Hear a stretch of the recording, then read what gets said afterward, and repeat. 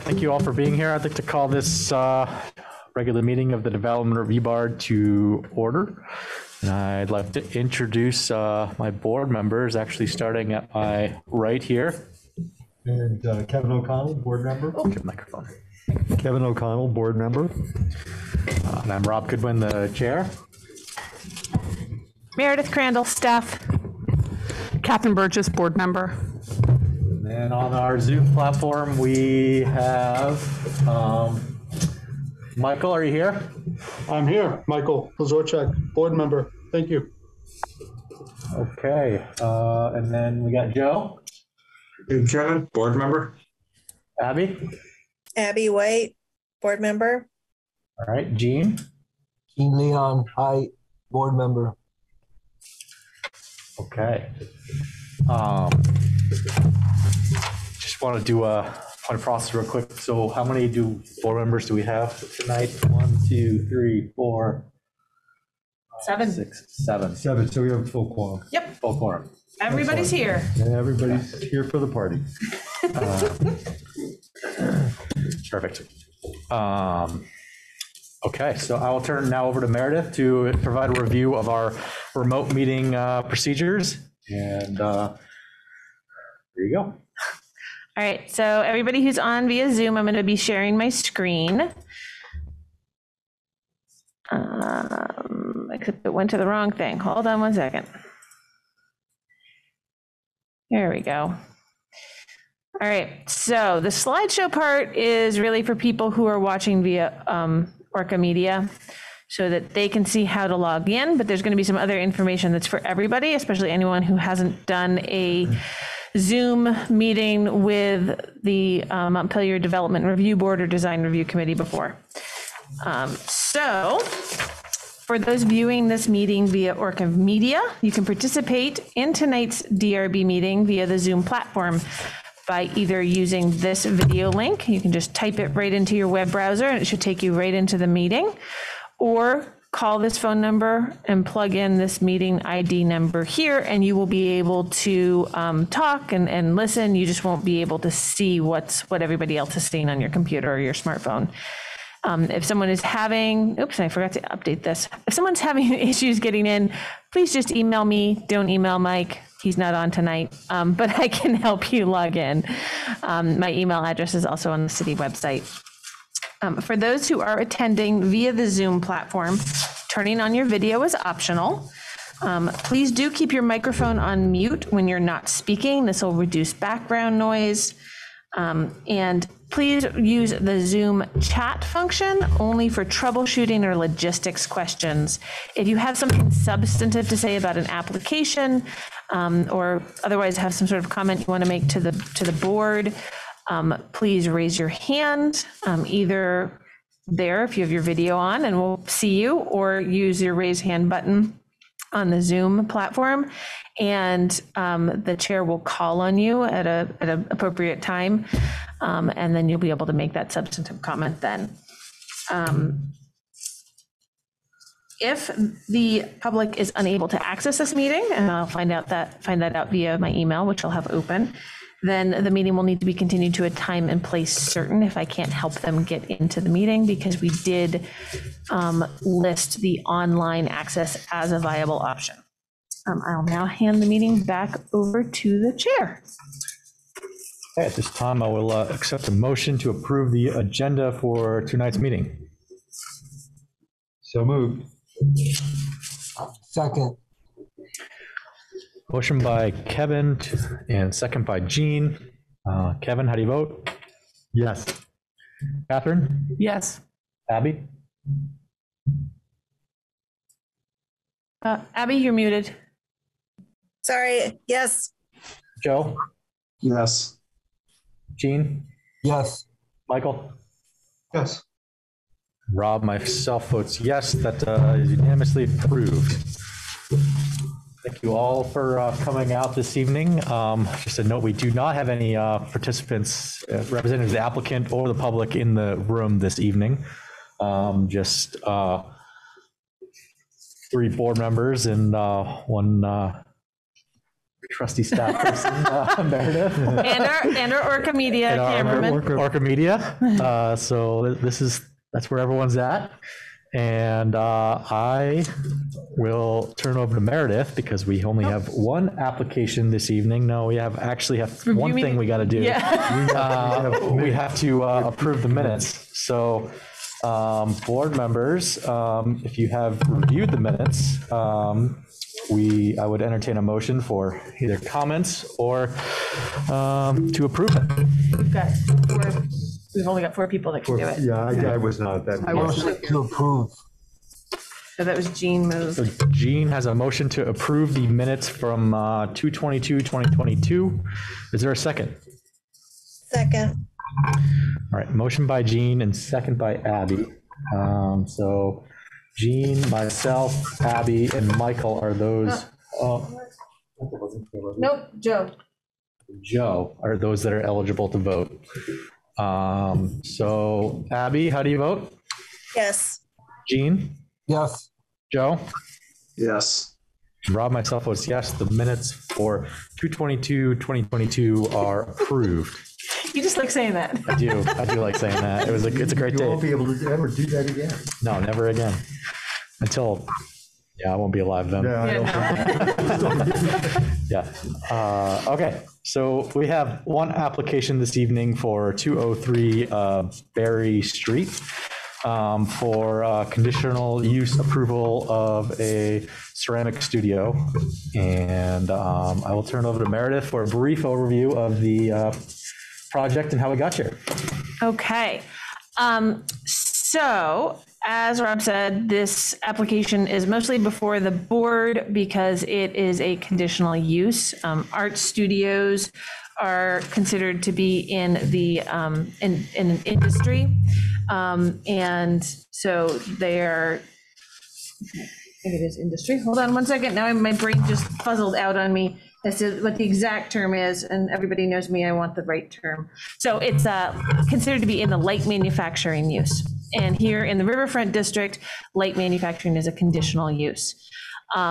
So this has to come before the board. There's a few other tweaky little things, mostly because the parcel itself is a non-conforming parcel. It's a very small parcel. It's already fully developed with what used to be the Berry Street Market. And so there is no space there for off-street parking. And most of the parcel is already, built out. There's a little bit of space back in the back. So even if it wasn't a conditional use, if any new use were put into this building that needed off-street parking, it would have to come before the board for that exemption to the minimum number of off-street parking spaces.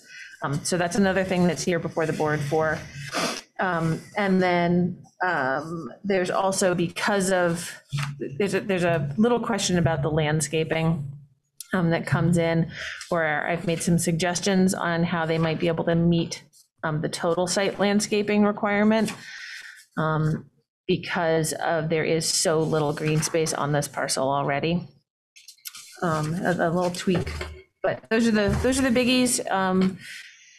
It's, in my mind, there's ways to approve it, and I've put some suggestions in the staff report. Yeah. But I think that probably handing it over to Frank and Heather to describe the business plan would Perfect. make a lot of sense. Perfect. Okay, Frank and Heather, welcome here. First things first, anybody that wishes to make public testimony tonight, in addition to Frank and Heather, we need to swear you in as witnesses.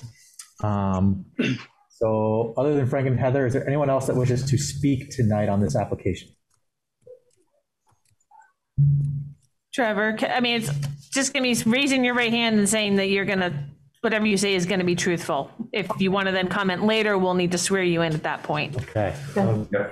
Can't read who. So Trevor Cole and Kelly Taft, they submitted a letter, so that's already in the packet. Yep. And Kathy, you don't think you're going to talk? Okay. Okay. So we have no actual representative for the project. Yeah, we do. Frank and Heather. Frank and Heather. Frank Solani and Heather are Very here. good. Yep. Okay, so they need to be sworn in too, right? Yes. Yes. So we have 4 people and essentially two parties being sworn in here. All those interested in providing testimony on this application, would you please raise your right hand to be sworn in as a witness? 1, 2, 3, 4. Okay. Do you solemnly swear that the testimony you are about to give is the truth, the whole truth, and nothing but the truth under the pains and penalties of perjury? Yes. Yes. See 4 nods / yeses. We're good. Great. So Frank and Heather, I'd just like to give you this opportunity to sort of give an overview of your project and provide us any information that you think might be pertinent to tonight's meeting.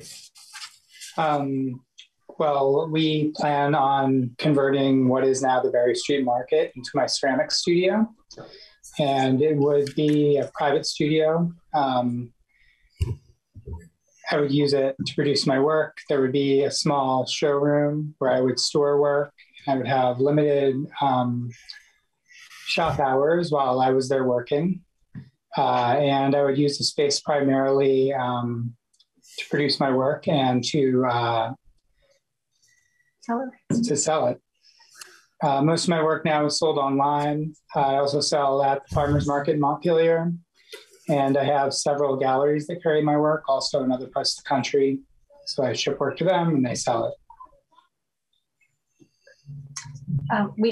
We've reviewed the report, which is very thorough. It's wonderful. We agree with the recommendations. In terms of the landscaping, that's not an issue. As I mentioned, we have plans to get a bunch of shade-loving perennials anyway for our own house. So providing those perennials in the back for landscaping is not an issue. I think we're also prepared to address the pH issue for the Department of Public Works, but maybe I'm getting ahead of myself. We're excited. Thank you for having us here. We're very excited about the project. It's good to be excited. Yeah, no, it's great that you were able to have some time to look into those comments from the staff and the staff report. That will certainly be helpful. If you just back up for a second. So my understanding is you're planning on to doing a little bit of a modification to the staircase in the back. Could you kind of walk us through like the reasons behind that planning? And yes, there's an apartment upstairs that is accessed from a stairway on the exterior of the building and a back porch. And the back porch is so thoroughly deteriorated that it needs to be replaced. And in replacing it, the stairs are going to have to be replaced as well. So that's the real reason. If what was there was serviceable, we would certainly prefer leaving it exactly the way that it was, but that's not really possible considering the state of the structure that's there now. And in the course of replacing that porch and the stairs, we need to remove a small shed structure in the back of the building. And that will not be replaced. That will be removed. And that removal will actually produce the space, the little bit of extra green space for the property. And the stairs will also have steel grates, which will also increase the permeability a little bit. So if I may, yes, Kevin. The upstairs is currently an apartment and will stay as an apartment. Is that correct? Yes. Okay, and downstairs is, it was Berry Street Market. What's its current use? Right now it is the market. Oh, I mean, still. Yeah, I mean, it's no one's using it as a market. Okay, but yeah, okay, that's fine. That's all I have. So the stairs in the rear, is that the primary access to the stop, or is there multiple access? It is. Okay. And will continue to be. And will continue to be, yes. Absolutely. Okay.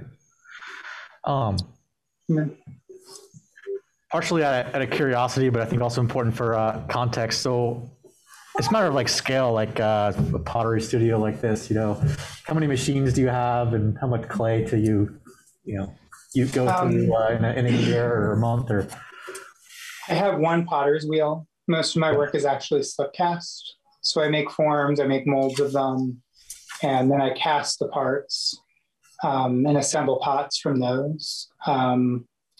As far as machinery goes, the only machinery, I guess, is really a kiln. Nothing that really is extremely loud or produces vibrations or anything like that, really. It's, when I think about it in terms of an industrial process, I don't think of myself as someone who runs a factory. I guess mostly people would refer to me as an art potter. Yeah. Well, yeah, thank you very much. I think that's very helpful to place it within the light manufacturing use here, whatnot. Before we get into sort of diving into the staff report, do board members have any sort of additional questions of where we're at now? I've got one. Could you talk us through the foot traffic and the other people who'd be there aside from yourself? I know you'd mentioned classes in the future. Right now, I don't have any concrete plans to teach classes. Invariably, what happens is that people ask me if I teach classes. And in the past, I have worked in places where there are communal studios. So I would not have been teaching in my own studio, but I would have been teaching at the community studio affiliated with the school I was at. Running a communal studio and having people in a communal studio is a very different thing than having your own studio. Something as simple as switching the type of clay you use. Most of my work is made out of porcelain, and it tends to be a hard material to work with if you're not familiar with it. So things like stonewares tend to be used more in community classes I would be teaching. And just something as simple as someone introducing stoneware into the studio means I would have to clean everything down before I switched back to porcelain. So teaching classes is not something that I really plan on doing. It's something that I wouldn't want to tell you, oh, I'm never going to teach classes, and then turn around and say, oh, I'm teaching classes. If I did teach classes, the space is so small, there wouldn't be more than 4 to 6 people in there. And I can't see myself having open studio hours beyond the hours that I would be teaching in class. So the only time students would be in there would be during class hours. And the class is typically between 2 and 4 hours long, somewhere in there. It depends on where you're teaching. I've taught places where a class is 5 hours long. I've taught places where they're 45 minutes. I've taught places, where they're somewhere between those two.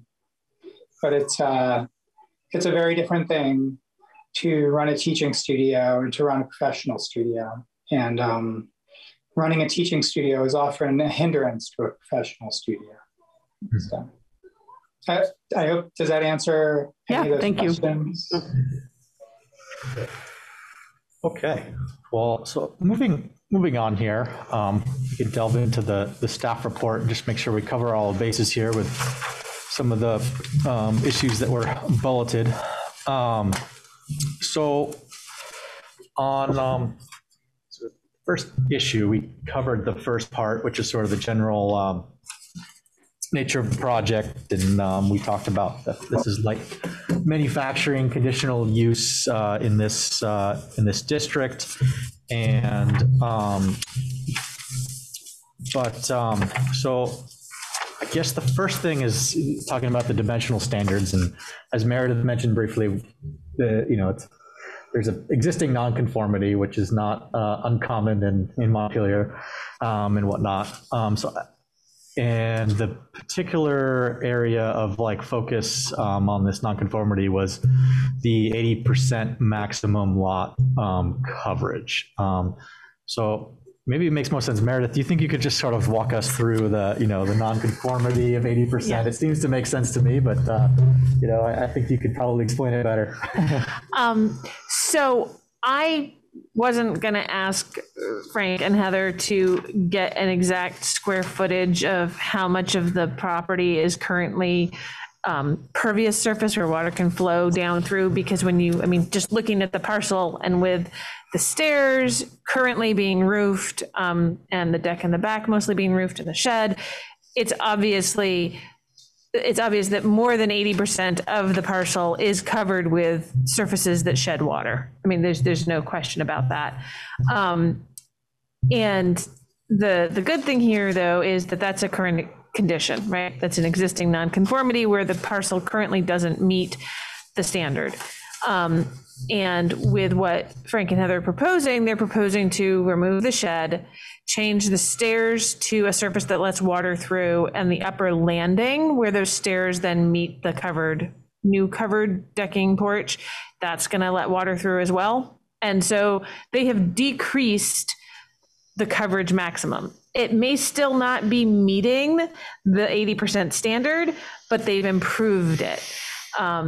And so given that situation, that this was an existing nonconformity that they purchased, my suggestion is to say that because they're at least improving the situation, it can be approved.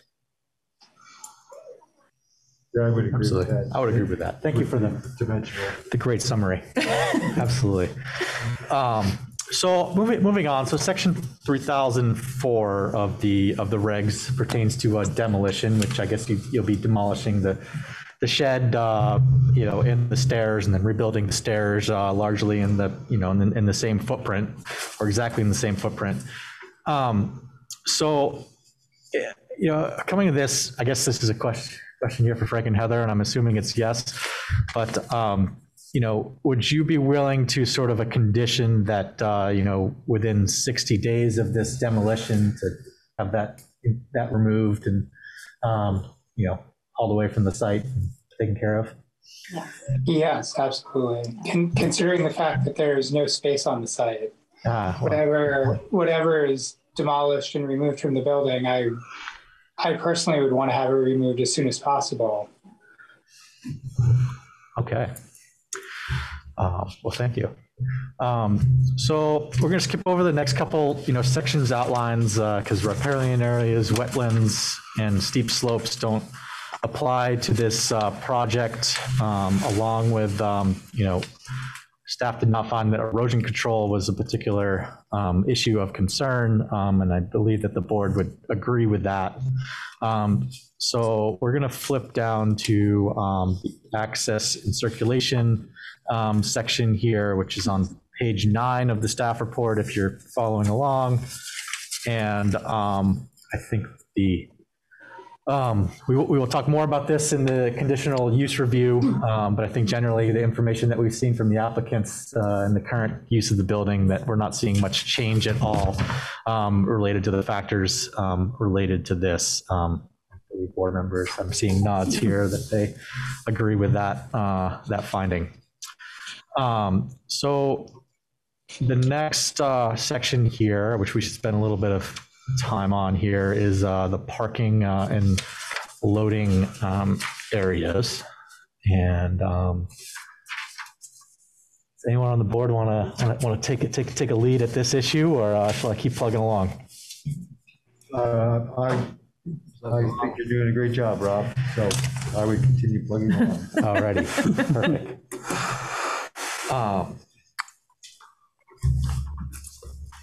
So we have the ability here to have the discretion as a board to waive some of the requirements under this section. But maybe I'll start here by a question to Frank and Heather. Let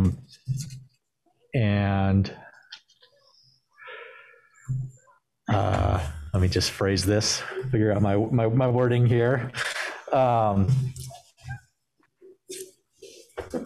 As far as the change from how that building is currently being used in your proposed, studio, do you feel like there will be an increase in necessity for parking and loading areas? I don't think so. I don't.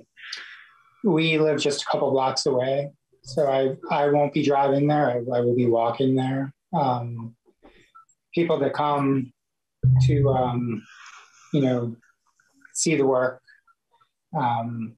they may drive there, but Every time I've walked past there always seems to be plenty of parking on Berry Street there close to the studio. And I don't see more than one person, one carload of people coming at a time. So there is on-street parking available on Berry Street, as was probably used for patrons of the Berry Street Market. Nothing has changed in that regard in the last couple of years. Is that correct? That is correct. Yeah. Yes. Yeah, there's always plenty of parking on Berry Street on both sides. Yeah. It was a little bit different when there was the Berry Street Market and Kismet restaurant. And there was occasionally some tension between those two businesses. But that was years ago. And The hours of operation will be different too. yeah, right. Yeah. So I think in summary here, as staff suggests, that the conditional use of changing use isn't going to be much of a difference from what has historically been used, there, which I think gives me, enough information. And I think the board to sort of go ahead and not require any additional loading zones or or parking or whatnot. So I think we're good there. Okay, so we have a little bit of a discussion here on the landscaping and screening requirements. My understanding is that, you're proposing to do a little bit of work, and replacing where the shed is and whatnot. Could you just elaborate on that a little bit? You want me to go? Sure. Yeah, so we, so I think it was either 36 square feet or 38 square feet of plantings that would be required back there. That's not an issue. I mean, some of the things that we've been looking at, I don't know if any of you are gardeners, but we were looking at some verbinum, some astilbe, some heuchera, like big leafy, I don't think anyone's going to see it, but still, they're like big, leafy, nice looking, shade loving perennials. So we could get a little bit of life back there. And so my understanding from the application and the staff report that you might need to install a new vent for the kiln or whatnot. And the suggestion was this could be, painted to enhance the screening. Is that correct? It could be. Sorry. It could be easily painted. The vent is like a 5-inch pipe that sticks out of the side of the building. It's not very big at all. It's like a kitchen vent or a vent that you would have out of your bathroom, out of the exterior of your house. It's that kind of thing. It's not a big heavy duty thing. And what side of the building would that go off, or do you not know yet? I'm not sure. I imagine it would go out of the back of the building.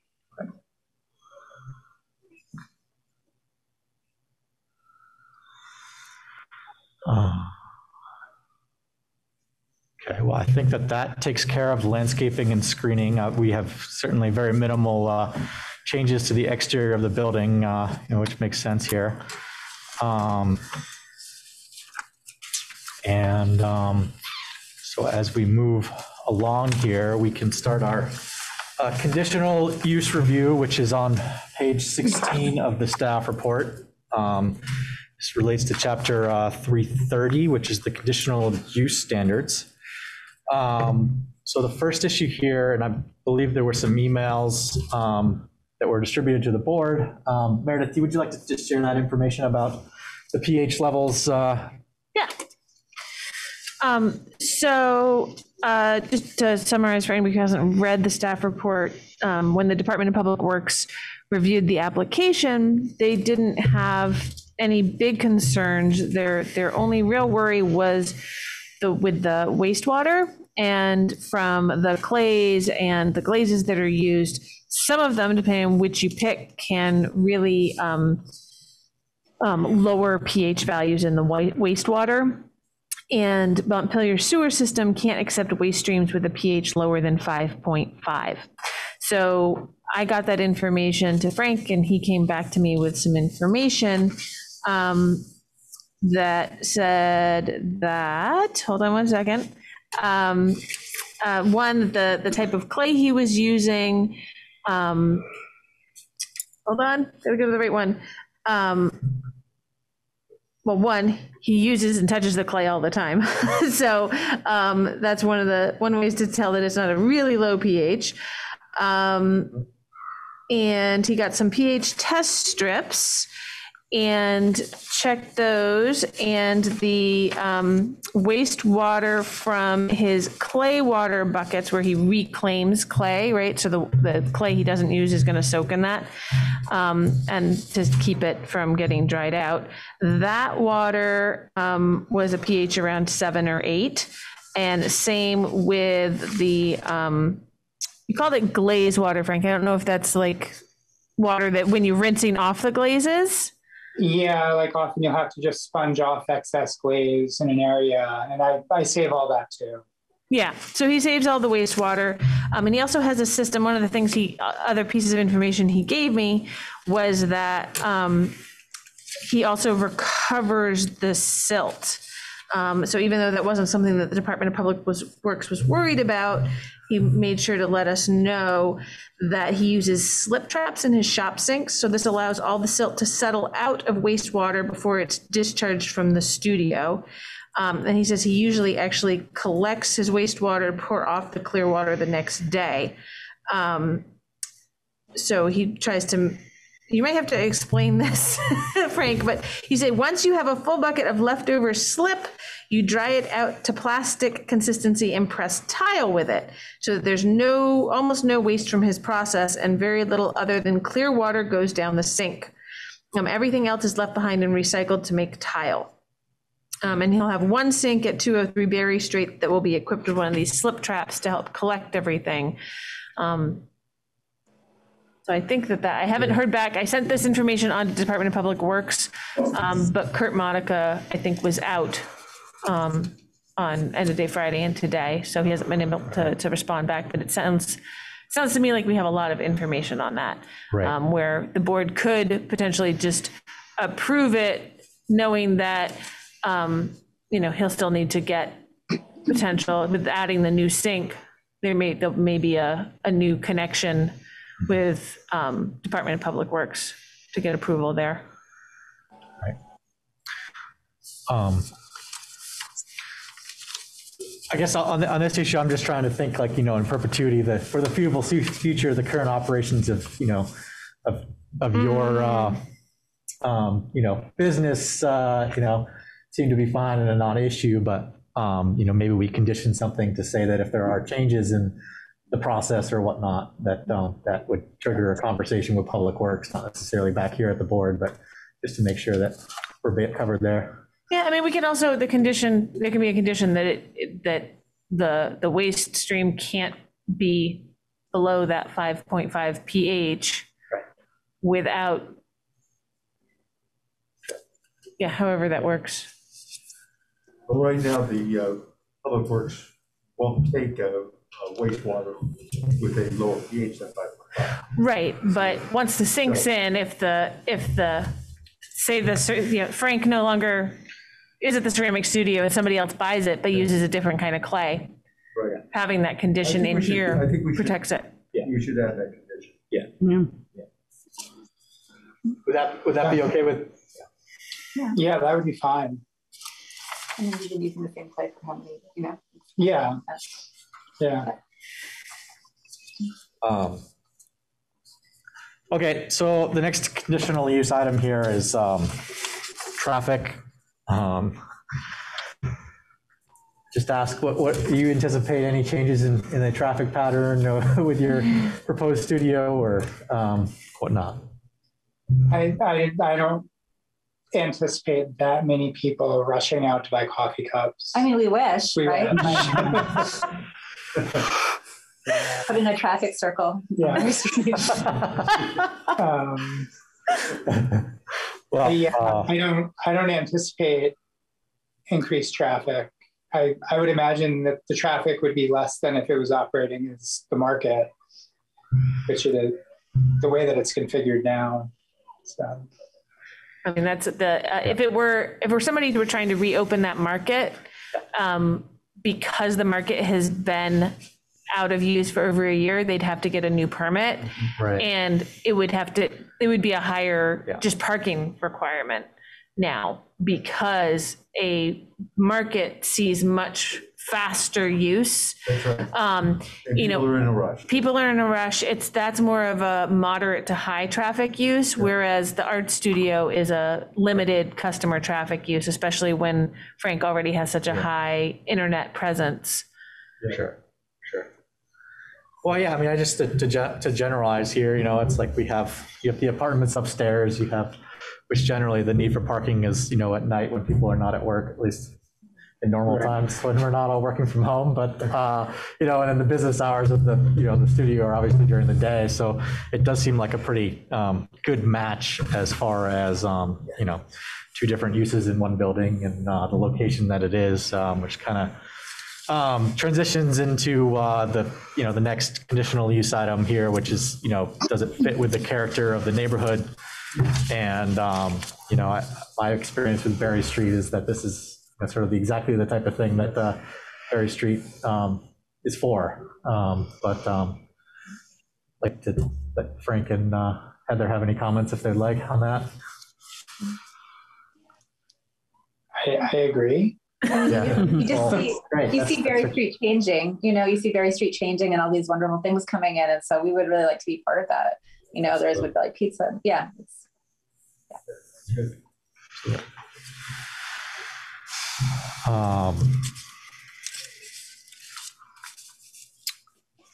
Did this go through design review? It did. Yep, it went through design review for the stairs and the decking, and they were good with everything. They didn't have any tweaks to the plan. They were quite happy with what was being proposed. Right. So there's no conditions or recommendations from design review for the board to accept here? All right. Nope. I mean, it's your, if this were an administrative permit, I would be issuing that design review permit. So ultimately, the board is okaying that design review aspect of it, but there were no concerns expressed under those standards whatsoever. Is this made up by you or by design review? So I do the little yellow, right? The staff. This is your that's additions? the staff. Yep. And then everything else is filled out by the DRC. And the chair does the circle. This is Yep. their form. Yep. This is a copy of their form. Could you just summarize what you're talking about, Kevin, so that everyone Well, design review has already reviewed this. I see no reason to duplicate the work that they've done. So my recommendation is to just accept the report. Absolutely. Yeah, so for anybody who didn't go into the packet, I know Frank and Heather did, but I don't know if Trevor and Kelly or Kathy did. The application packet that I circulated to as part of this meeting materials, in addition to having my staff report and the application itself, I also included, it's a 3-page form from the design review committee where they evaluate all the applicable design review criteria and say whether or not the project is acceptable or unacceptable under that. And then there's a vote recorded at the end. So the design review committee approved the exterior changes going on here, including that rear vent, 4-0 in favor 2 weeks ago. And Okay. So the staff, the board, the applicants all appear to sort of agree that this very much fits with the character of the neighborhood and be a great addition to Berry Street. At this time, I'd like to see if any of the members of the public would like to comment or speak at this time. If so, just speak up. So Trevor, Kelly. Just expressing my support.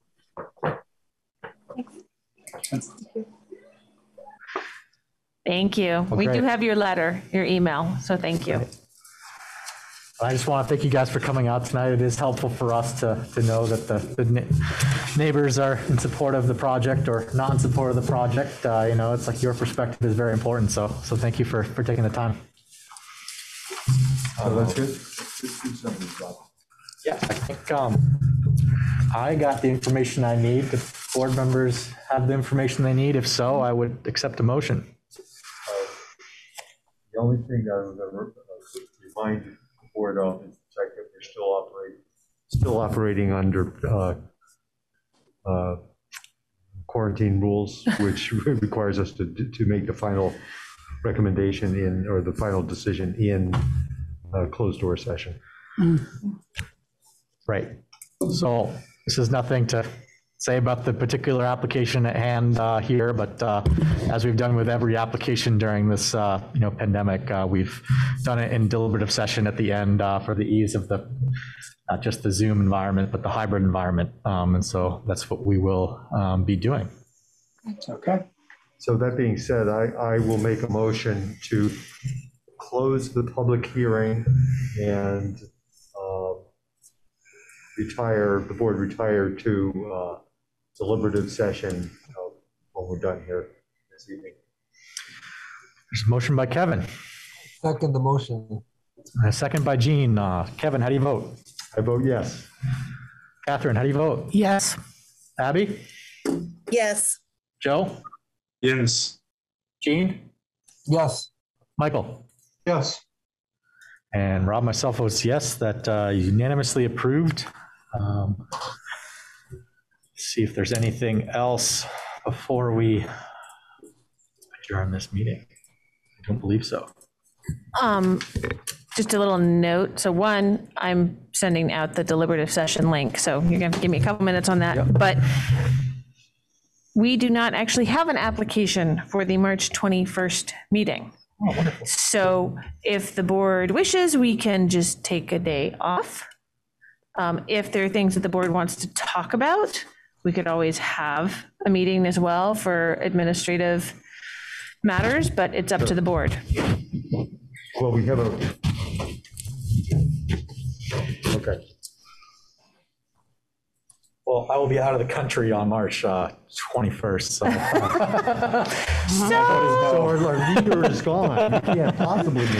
So maybe a night off. I will be returning by March 4th, but I will keep you posted whether I am in any shape to participate in a meeting on March 4th. So. Where are you going? I'm going to Norway. You mean April 4th? April 4th, yes. Norway. Okay. Yeah. Cool. Wow, good for you. My sister's niece and a nephew that I haven't met yet because of the pandemic. So. Aw, Excellent. that's awesome. Awesome. Okay. So let's see. I think we just have to adjourn. Yeah. So, Yeah. is there a motion to adjourn? Somebody says it. Huh? Okay, I'll make Oh, the yeah. motion. Sorry, I'll make the motion. Yeah. So moved by Catherine. Is there a second? Second. Second by Jean. Kevin, how do you vote? Yes. Catherine? Yes. Abby? Yes. Joe? Yes. Michael? Yes. Jean? Yes. Rob, myself votes yes. Thank you all for joining us this evening. So hold on one second. Yep.